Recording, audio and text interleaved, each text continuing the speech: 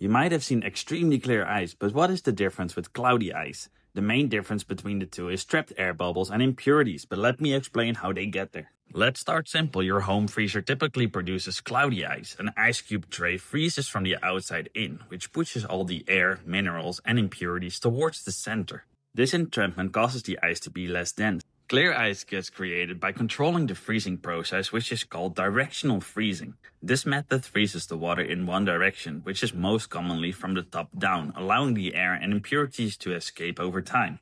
You might wonder if clear ice is better than foggy ice, but there's almost no difference. It also depends on which type of situation you're in. For example, if you want a nice cold drink, you might want to go with clear ice. Since theirs has no impurities or air bubbles inside, it will take longer to dilute your drink.